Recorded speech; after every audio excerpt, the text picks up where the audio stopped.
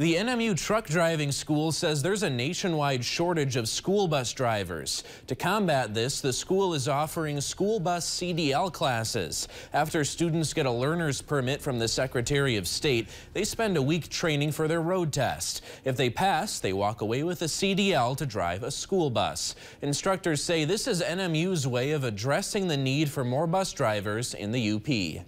Nationwide, there is a huge shortage of bus drivers. Most every school district has gone to great lengths to try to make things work. Whether it's the superintendents have gotten their CDLs and they're driving a bus route in addition to their normal job. It's pretty severe.